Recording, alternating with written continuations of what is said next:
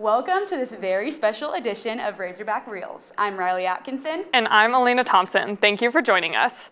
The 95th Annual Academy Awards took place this past Sunday, and we here at Razorback Reels are massive fans of Hollywood's biggest night. We'll be breaking down all the fashion, drama, winners, and losers of the night. After two broadcasts affected by the pandemic, this past Sunday was one of the first Oscars that brought back that same awards show spirit. Host Jimmy Kimmel was back with his hit-or-miss jokes and sarcastic remarks on the runtime of the broadcast. Last year, the Academy chose to not air all of the categories. This was met with backlash, and so this year, all 24 categories were awarded during the show. This year's movies were back in theaters, and every film was fighting to come out on top. One movie dominated the box office in the Oscars, taking home 7 of the 11 nominations it received. We have Razorback Reels reporter Drew Chamberlain in studio to tell us about this wonderfully weird winner. Thanks, Riley. Now, I don't think there's a person more ecstatic about Everything Everywhere All at Once sweeping the majority of major categories at this year's Academy Awards.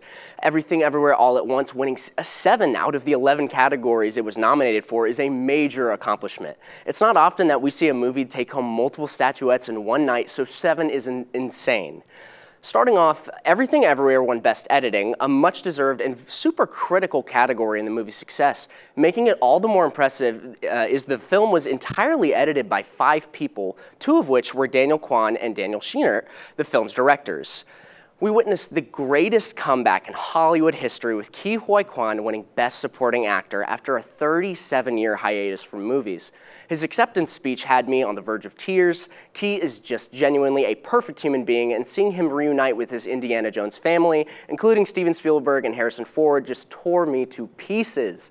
In Best Supporting Actress, both Stephanie Hsu and Jamie Lee Curtis were nominated for Everything Everywhere, and while in my opinion, Stephanie Hsu put in the more Oscar-worthy performance, Hollywood and Scream Queen royalty Jamie Lee Curtis getting an Oscar is much deserved after her lifelong contribution to movies. Michelle Yeoh received Best Actress against a stacked nomination list, but I'm thrilled to see that she is making Oscar history by being the first ever Asian woman to win the award. Everything Everywhere's directors, the Daniels, both received 3 Oscars in one night for Best Original Screenplay, Best Directing, and Best Picture. The Daniels' second ever film after Swiss Army Man beat out massive contenders in each category. For example, Daniels, who are considered relatively new incomers to the industry, beat Steven Spielberg in directing. That's gotta feel pretty good. While Everything Everywhere is not the greatest film of all time, it was a refreshing, exciting, and unforgettable experience that audiences needed. For Razorback Reels, I'm Drew Chamberlain. The 95th Academy Awards provided numerous milestones to the Asian filmmaking community. Representation in Hollywood recently has met a turning point, and notable progress has been made last Sunday. Let's go to Razorback Reels reporter Noah Kim to tell us more about these historic victories. Thanks, Elena. I want to talk about the win streak that the Asian actors, songwriters, and filmmakers had at the Oscars last Sunday. These wins are the culmination of a building momentum in the Asian arts. Let's take it back to 2019, where the first ever foreign language film had won Best Picture. This movie was Parasite, directed by Korean filmmaker Bong Joon-ho.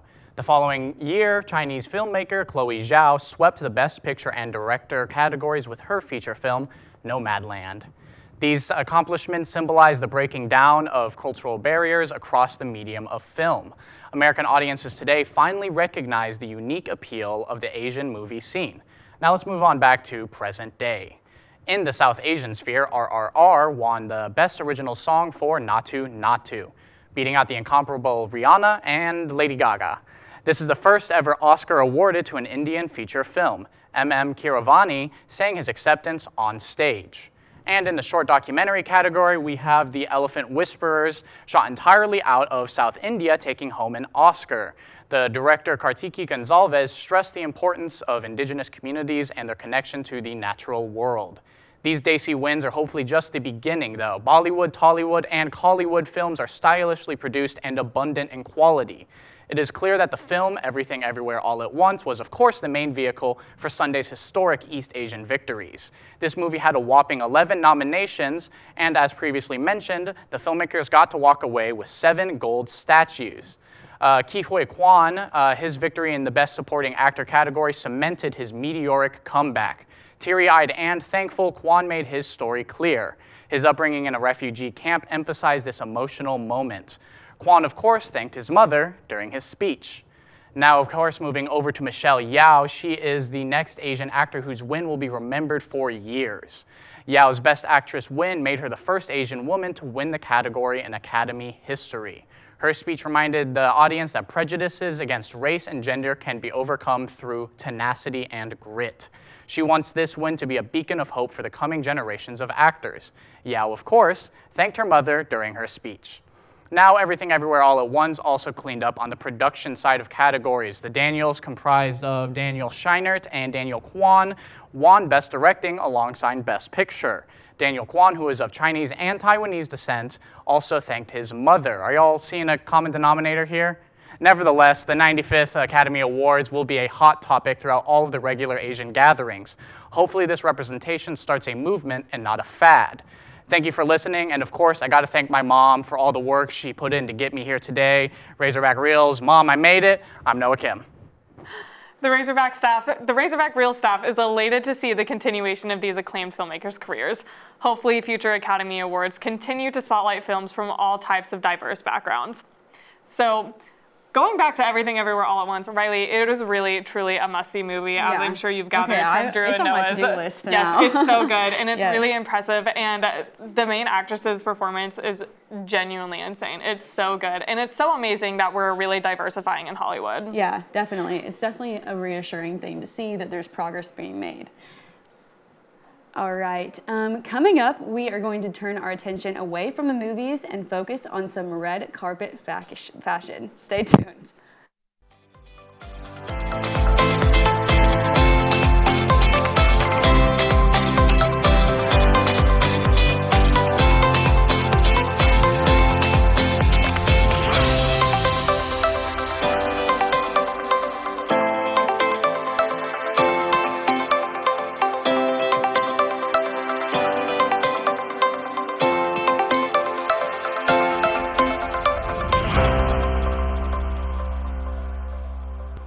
The Academy Awards is not only a night to celebrate the best of cinema, but the best of fashion, too.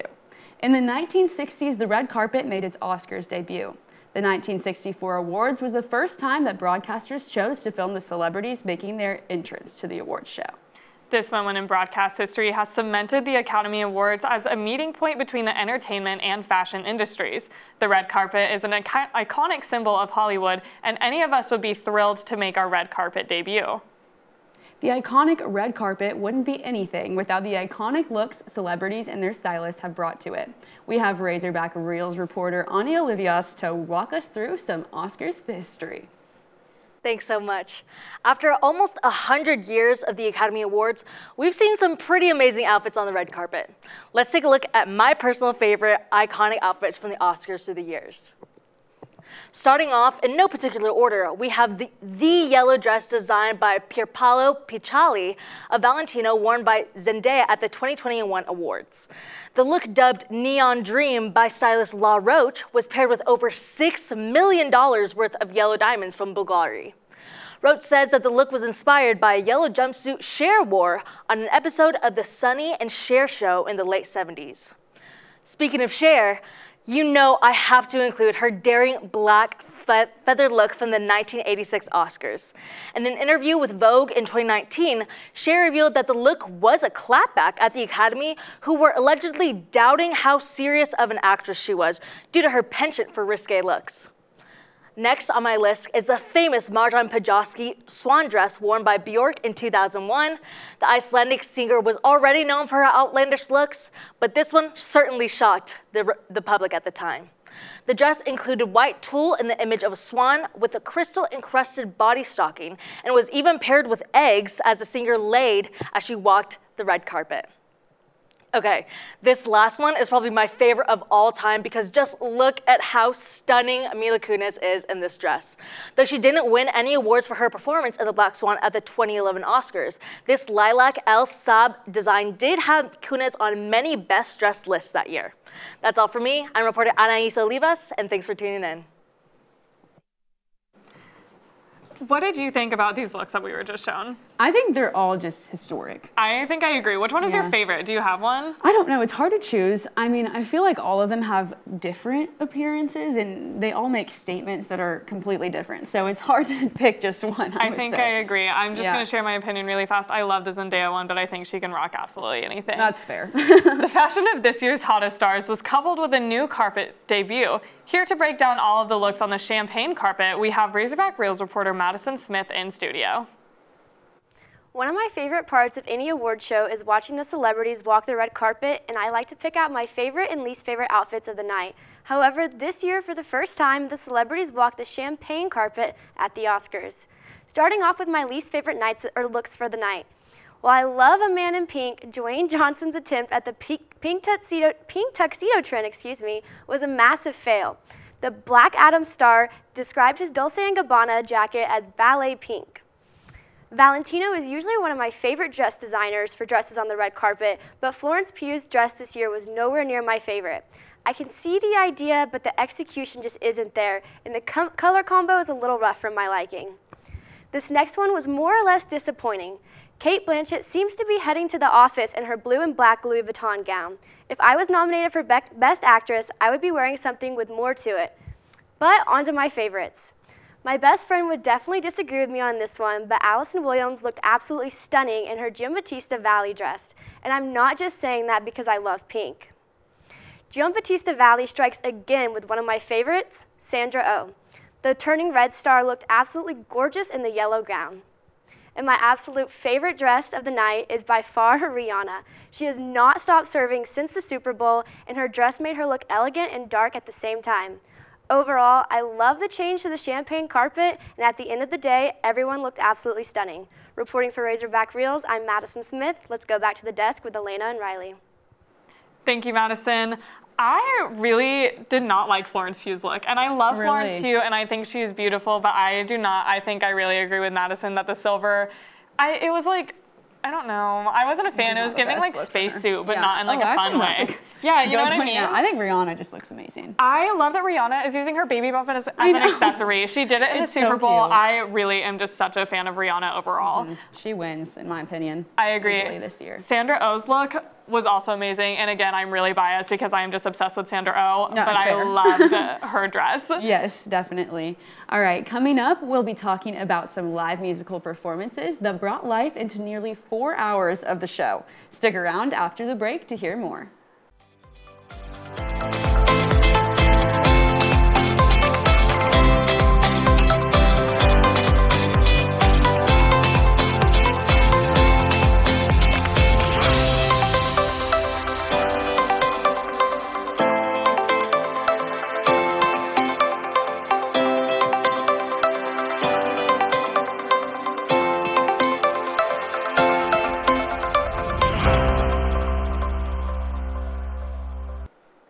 Oscar for Best Original Song has been a staple of the award ceremony since the 70th Academy Awards, in 1934. This award is given to songwriters who produce original songs for major motion pictures. This award is accompanied by a live performance of each number throughout the night, a tradition that began with the 18th Academy Awards. In studio, we have Razorback Reels reporter Lily Barcroft to tell us all about this year's nominees and their performances. The Oscars were full of live music this past Sunday. From Rihanna, Lady Gaga, Sophia Carson, and the cast of RRR, the stage was full of stars. I'm Lily Barcroft, and today I'm going to show you all the magic of the music in the movies. I don't know about y'all, but I am a sucker for a big musical number. The cast of RRR performed their original song, Not To, and it was so fun to watch. The movie took home Best Original Song, making it the first Indian film to win an Oscar. Talk about a big win. Sophia Carson performed the power ballad Applause from the movie Tell It Like a Woman. She was accompanied by the writer of the song, Diane Warren, a 14-time Oscar nominee. I personally loved the string orchestra on stage while she sang. Now, Lady Gaga did something nobody was expecting. She actually performed. The score was originally unable to perform due to scheduling conflicts, but ended up performing the hit Hold My Hand from the Top Gun movie at the show. She did a stripped-back performance wearing black jeans and a black t-shirt, unlike some of her previous performances where she wore a meat dress and an alien suit. I loved hearing her sing this song so simply. This performance reminded me of when she sang Shallow with Bradley Cooper. I mean, don't get me wrong, I love a crazy Gaga performance, but it was so cool to see her do a simple show. Last and certainly not least, the queen herself, Rihanna. She sang her hit song, Lift Me Up, from Black Panther, Wakanda Forever. The powerful song was backed by a chorus of singers and an orchestra. I personally wondered when she would sing this song live, since she didn't include it in her Super Bowl halftime show, but this performance was well worth the wait. Personally, I'm waiting for Rihanna to release more music, and it seems like she's slowly re-entering the music world again. Maybe she's starting a new era. I would love, love, love to say that Rihanna takes the cake for the best performance of the night, even if she didn't win the Oscar for Lift Me Up. Overall, I would say this year's performances showed up and showed out. Each one gave a jaw-dropping performance and heartfelt too. This has been Lily Barcroft with Razorback Reels. Thanks, Lily. Okay, these performances could not have been more different from each other. Wait, really? Like Lady Gaga's original one is like, you know her as like the crazy one who does all these really fun and, unique performances. Oh, but for sure. I loved her performance this year. She didn't wear her makeup, or at least it looked like, natural makeup maybe. But she had her hair braided back into a bun. She was wearing like jeans and a black shirt. Like super chill. Super simple. Super simple, which honestly I like that because you can hear how amazing her voice is. Oh, of course. I also feel like it really draws a lot more attention to her. And I mean, she knows how to market. She knows that this juxtaposes her original looks or her typical looks. And I think she knows what she's doing. Definitely. What about Rihanna's performance? I think Rihanna's performance this time was like completely an opposite of what she did at the Super Bowl. I think I agree. Literally from all white, kind of red to black. Yes, so for I thought sure. it was definitely a cool kind of transition, being on two of the world's biggest stages, I guess. Yeah, well, I was about to bring that up, that Rihanna has really, really been killing the game recently, especially since she hasn't been like doing that many things in the last few years. Right. I feel like she's really been focusing on her beauty company, and now she is really pulling through, coming back into the music world, and I wonder if she's going to come back with a banging album. I'm really hoping that's the case. We're all hoping. I agree. I feel like Lady Gaga needs some new music sometime too. Yeah, I fully agree. Did you ever watch A Star Is Born? I love A Star Is Born. I'm obsessed with A Star Is Born. It makes me cry every single time. But it's because too. her voice is so amazing. It is I feel amazing. like that's what they were kind of trying to do. Like she was saying, Bradley Cooper was kind of like her duet. Yeah. But this is her way of bringing back that natural voice, but in the Oscars, which is a little bit bigger. All right, coming up, we will be visiting our favorite moments over the nearly 100-year history of the Academy Awards. Please stay tuned.